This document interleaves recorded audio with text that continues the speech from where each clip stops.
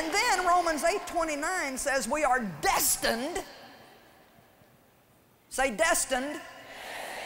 It says we are destined to be molded into the image of Jesus Christ.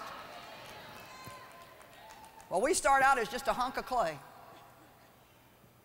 God comes along and starts to, ow, ow, what are you doing? Ow, stop it. What are you, that doesn't feel good. I don't like that. What are you doing? Preparation.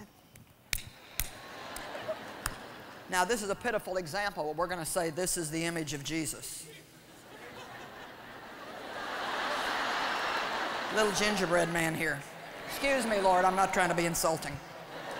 Now, I'm destined to be molded into the image of Christ.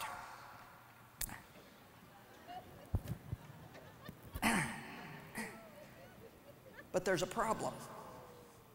There's too much of me. So, we won't need that, Joyce.